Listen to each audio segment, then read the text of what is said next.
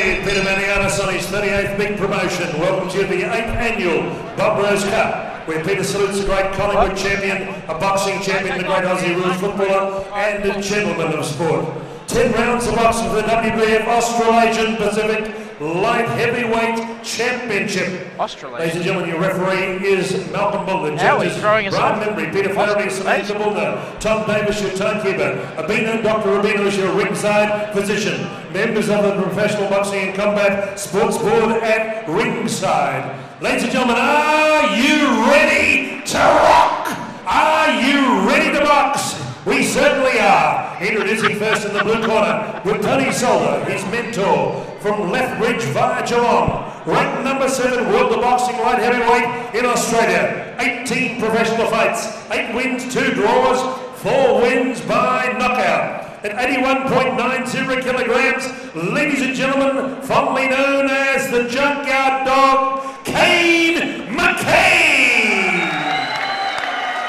And across the ring in the red corner, aiming to win his 2nd Victorian Championship from Greenvale, the reigning Victorian light heavyweight champion, Sam Labruda Louis Karika in the corner. 4 professional fights, 4 wins at 79.25 kilograms, wearing a touch of gold with his black and white.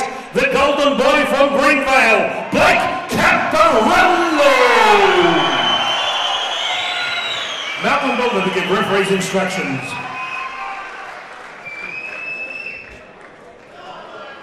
Good luck, Jim.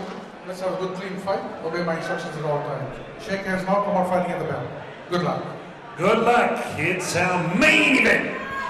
Welcome to Malvern Town Hall, June 25, 2010 for Fight 7. It's the main event of the 8th annual Bob Rose Cup promoted by Peter Maniatis.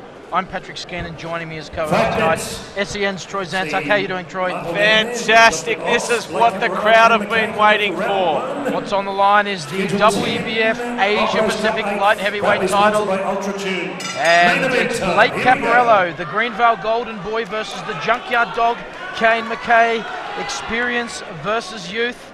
And fight bet odds, $3 for the Junkyard Dog McKay, who's in the grey trunks, and $1.30 for Blake Caparello in the black trunks and the white piping. And I've been looking forward to this one for a long, long time, Troy. Every Victorian boxing fan been looking forward to this one? Blake Caparello, the youngster, 23 years of age, against Kane McKay, 32. Kane McKay's record, 18 fights, 8 wins, 8 losses and 2 draws.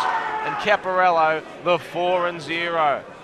And this is a classic boxer in Caparello versus puncher in McKay. Walk forward, tough, loves to fight, been responsible for some wildly, wildly entertaining fights. And I think Blake Caparello has landed a couple of shots, Kane McKay there, blinking. So although Blake Caparello's 4-0, he's only got 1 knockout. He does show a lot of power.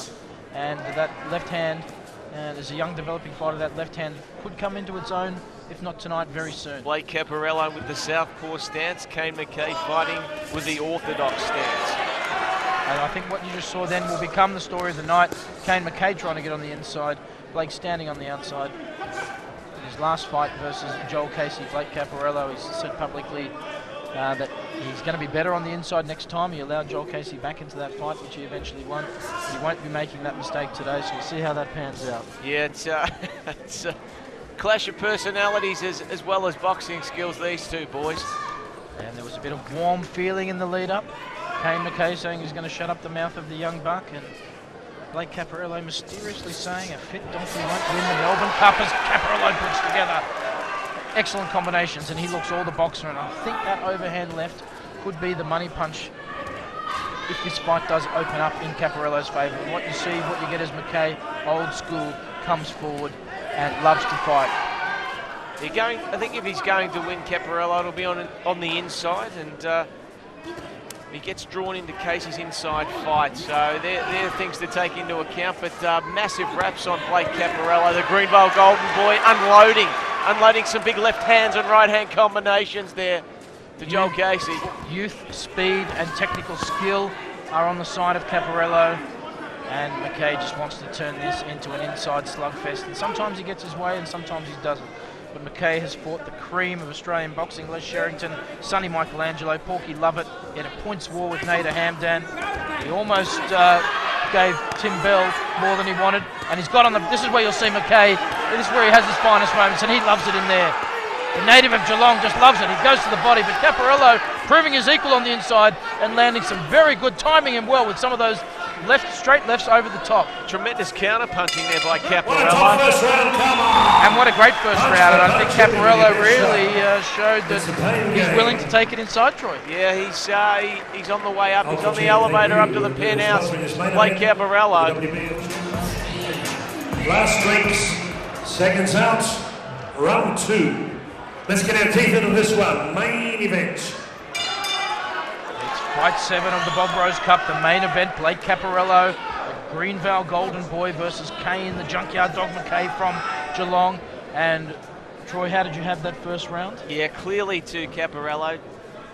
In a worrying sign for the McKay camp, Caparello decided to allow Kane McKay on the inside. He got the better of the exchanges, and that was very interesting. So Blake Caparello being true to his word so far, but never rule out the Junkyard Dog.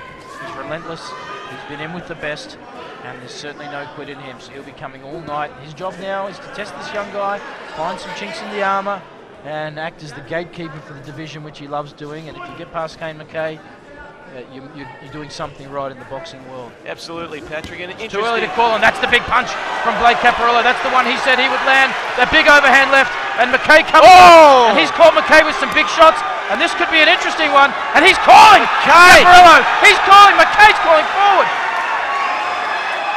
Reminiscent of Ricardo Mayorga, McKay drops his hands stupendously and takes some big shots from Caparello, but he's still there like how a the hell is Spartan McKay warrior, standing up? like a Spartan warrior saying, I'll eat your power and come back for more. And he goes to the body again, Kane McKay, and that's why he's a great crowd favourite. Some unpredictable, unbelievable scenes here in the second round as Caparello opens up with a good right to the body.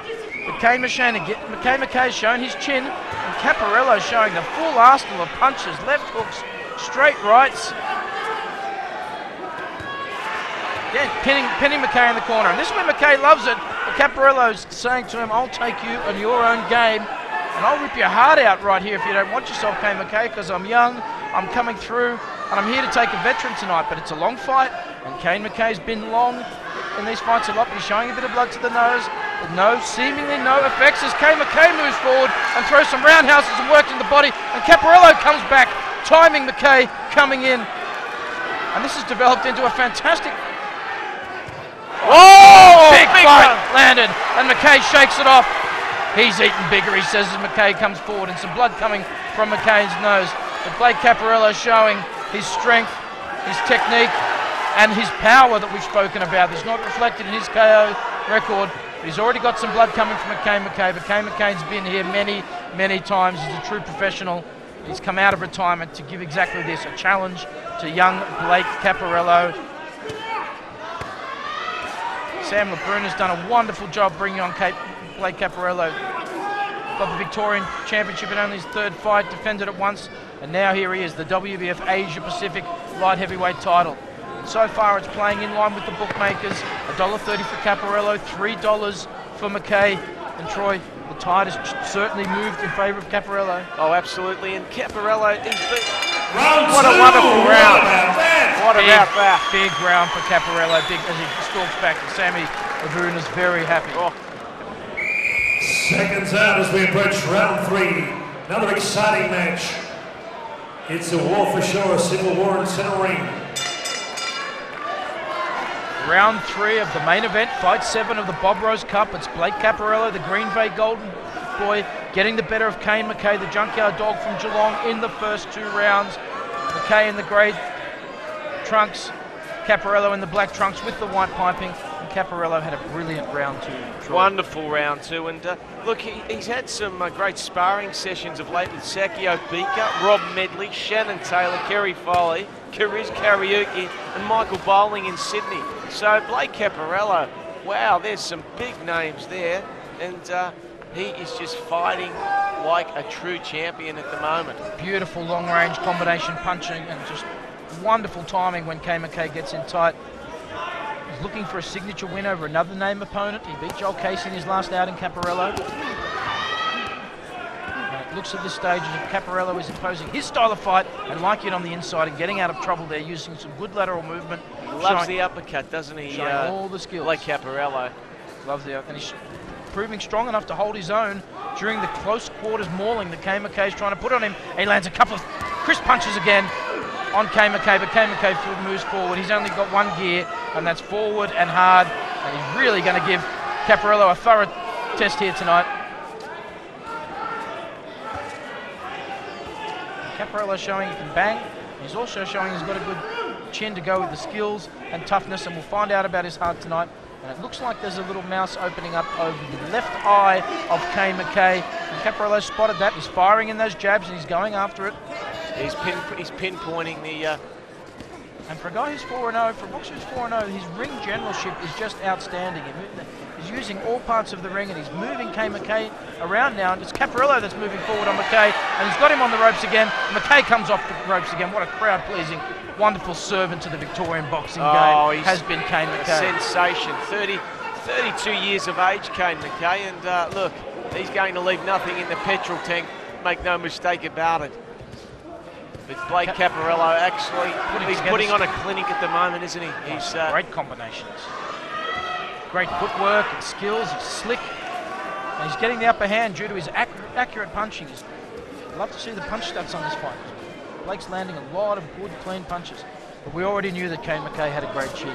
So no surprises there. No surprises there. And I wouldn't be surprised if this goes the distance as well. Caparello's never been.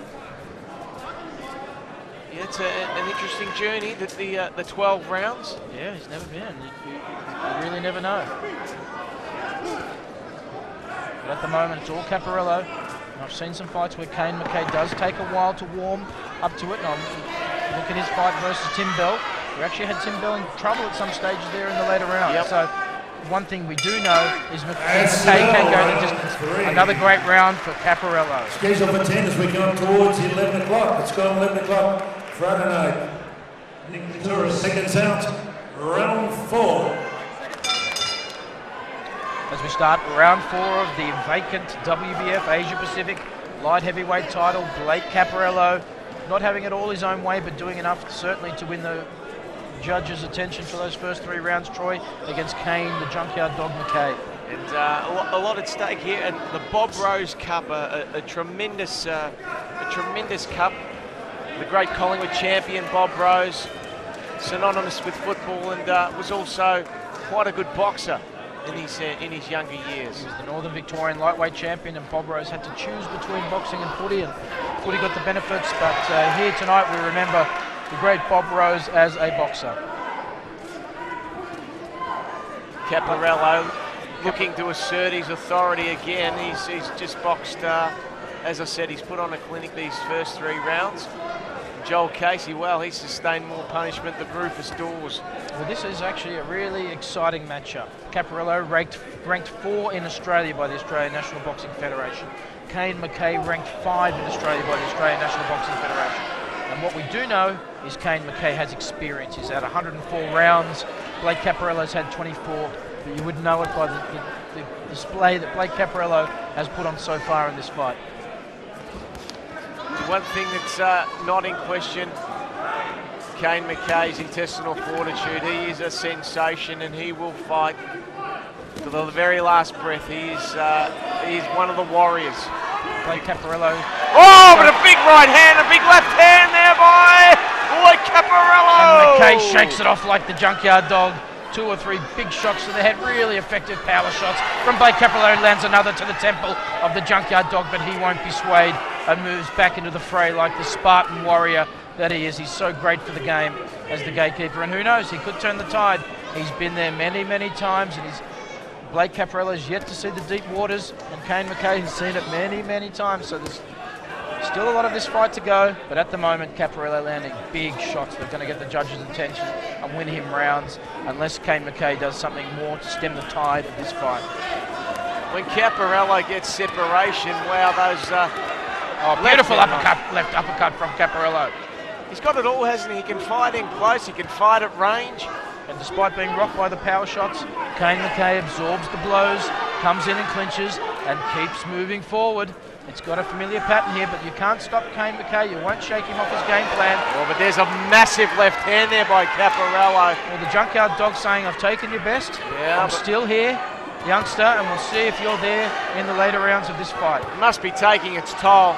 I was taking his Kane fight. McKay. Kane McKay's face is marked up. He's seen some shots tonight, but he's still There's there. another big right hand and another left hand. And that's the power of experience. And McKay comes in with some combinations of his own, working the body. And another best round for Kane McKay. I'm not sure if he took it yet, but he really started to find his legs there, Troy. Oh, much better round there by Kane McKay, but gee, he sustained some punishment late in that round. This is a colossal fight. One of our best fights of the year so far, no doubt. Main event. Round 5, fight 7. It's the vacant WBF Asia Pacific Light Heavyweight title. Favourite Blake, the Greenvale Golden Boy Caparello, getting the better of things against Kane, the Junkyard Dog McKay from Geelong. And it was Kane McKay's best round, Troy, but did he do enough for you to win that round? I don't, look, definitely his best round, Kane McKay, but I don't think he did quite enough to steal that round off Caparello. I would agree with you there. I've got it 4 rounds to 0 for Caparello. That's the point. We'll keep making the point. Kane McKay's been a lot of long, torrid wars, and that's how he likes them. He likes to take them long, and he likes to test these youngsters coming through.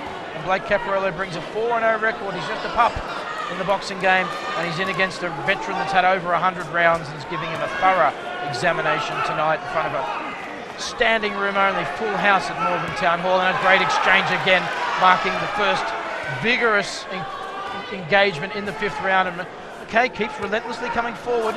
There may not be a great deal of power on those punches, but they're relentless and they're starting to land, and Caparello comes back with some combinations of his own. There's a lot of headhunting going on.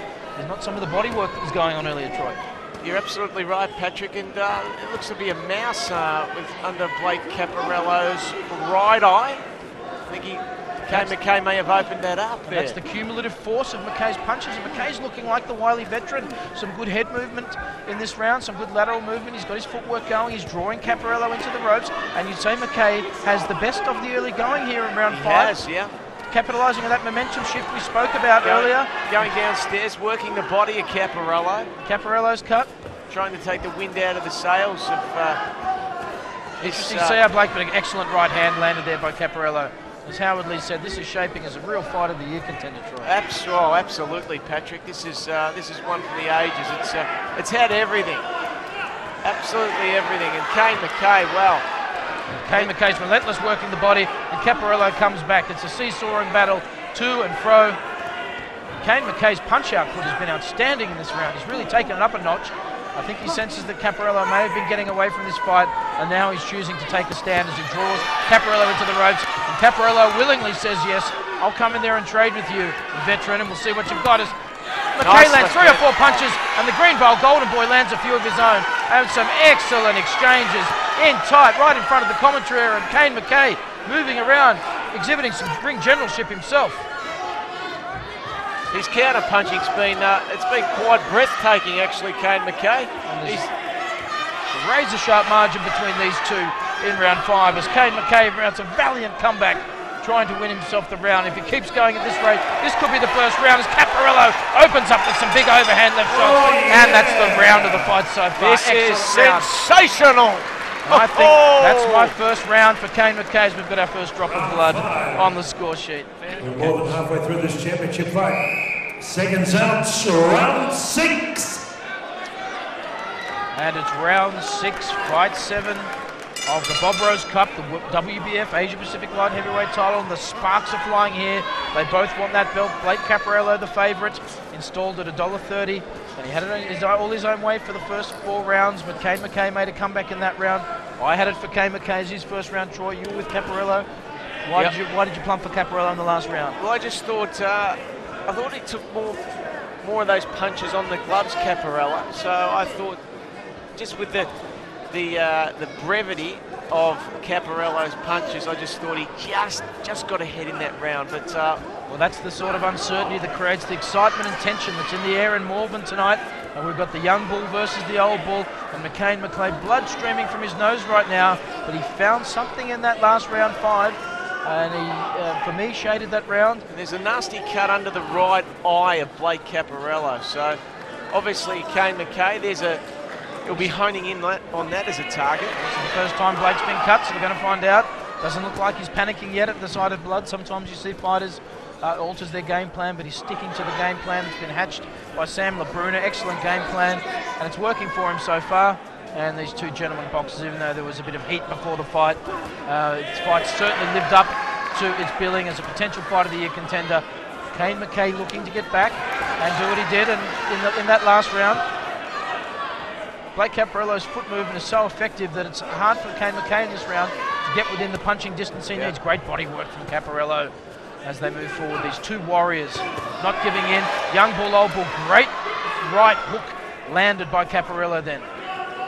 McKay doesn't seem to be getting the momentum out of his last There's a great fight. left hand there by Caparello. And McKay comes back and lands a couple of shots of his own.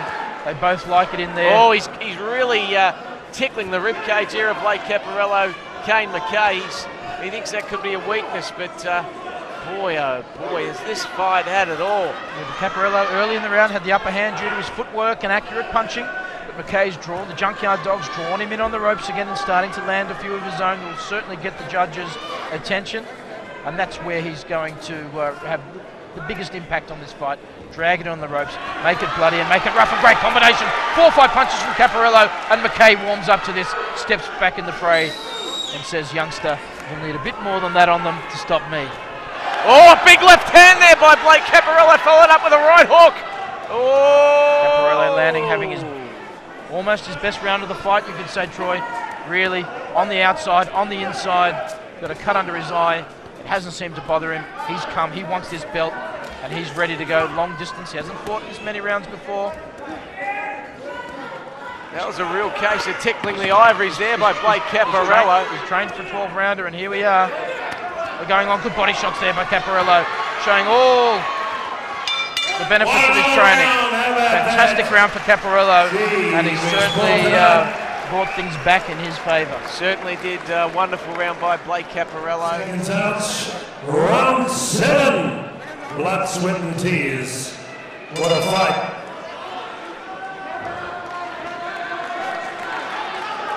That's round 7, fight 7 of the Bob Rose Cup. The favourite, the younger Blake Caparello, in against the seasoned veteran Kane McKay. And Caparello really regained the ascendancy for mine in the last round, round 6. Troy, how did you have it? Yeah, absolutely. Clearly Caparello 5 round and 6 6. punch combinations, showing good conditioning thus far. His fitness is in order.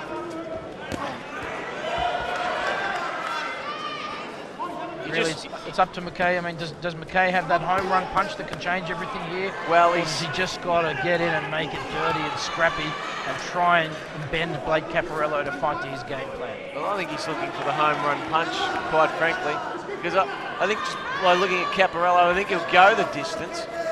So if it goes the distance, well, it'll be a points decision, and Caparello's well in front.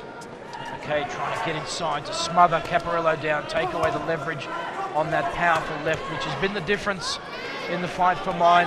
Big, strong, but there's some really worrying combinations for the McKay camp as he put it together, and he rips against the body like an old school fighter. Caparello in against a true old school fighter himself as McKay comes back to the body, and I'm really loving the inside work these two are doing for it. It's been tremendous, Patrick. It's more body work than a panel beaters. It's been out of this world, and the boxing fans here at Malvern Town Hall, they are appreciating this as Blake Caparello hones in and the blood pouring from Kane McKay's nose.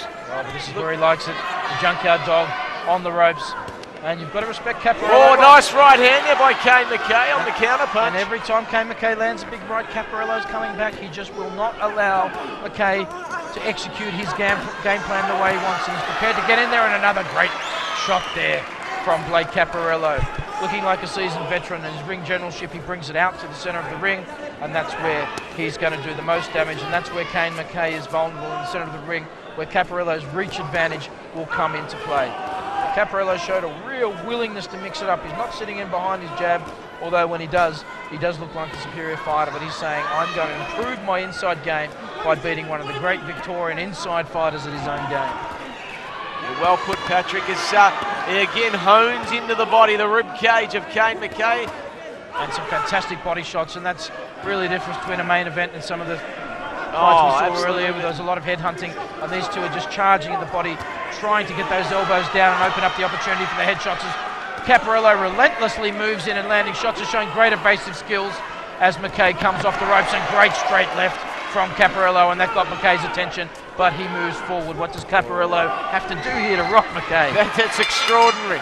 Oh, and a punch on the bell, but there's two gentlemen, nothing in it, as these two warriors go back to their corner, and what a great fight this is turning out to be.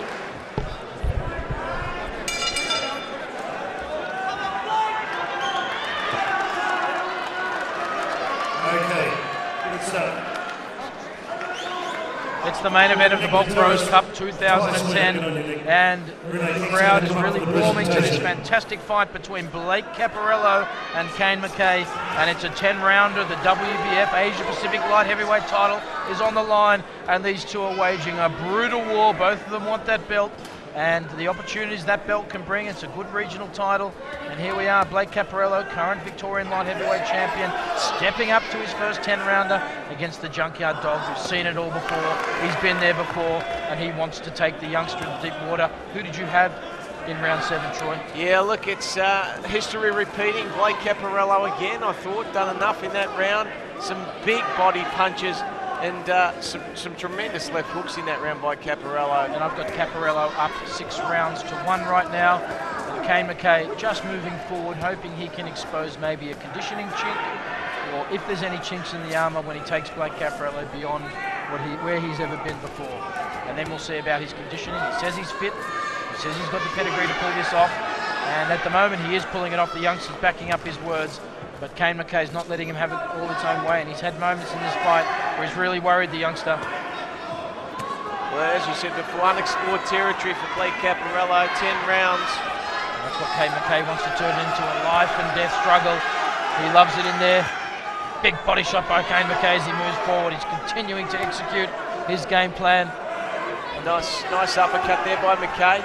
Boxing pride of Geelong Town. Yep. A big crowd from Geelong up here. Their old crowd favourite, Kane McKay. Every single time he steps onto the canvas, the crowd gets their money's worth. He's the promoter's dream. He takes fights at short notice, and he'll fight these young guys. How are guys like Blake Caparello going to get the experience? They get it by fighting the Junkyard Dog. Absolutely, Patrick, and boy, oh boy, haven't the boxing fans at Malvern got their money's worth tonight. It's been a slugfest of the highest order. Kane McKay, some good punch output here in round 8, getting the better of things in this exchange in the middle. This is the first time we've seen it in the fight. Caparello really not so much taking a round off, but McKay's dominating. He's waiting patiently, trying to pick up his punches. Kane McKay loving the infighting, not landing a lot of these shots, and not really heavy shots, but punch output. Looking to set records for the amount of punches around thrown here is the Junkyard Dog. And look at him, he wants it again. Showing the chin to the youngster and going to the body. Unprecedented toe-to-toe action between these two. And Caparello, knowing he's got a big read, and lands a left counter and calls him on. And calls him on. And Kane McKay, in unprecedented scenes, has shown his chin and been stopped by the youngster. And Blake Caparello is the WBF Asia Pacific Light Heavyweight Champion in one of the most brutal title fights you'll see. Could I have representative of Ultra Chin please come down? Norm George, I called him several times. Maybe, hasn't heard the call. Norm George, or a lady or a gentleman from Ultra Chin, great supporters of tonight's big program. Tom, give it a big bang, thank you. Referee Malvern will stop the contest. 2 minutes 55 seconds into round 8. Ladies and gentlemen, would you congratulate the new WBF Australasian Pacific Light Heavyweight Champion, Blake Caparello. And let's not forget the gallant performance by the Junkyard Dog, Kane McKay. Peter, that was beyond the call of duty. What a grueling battle.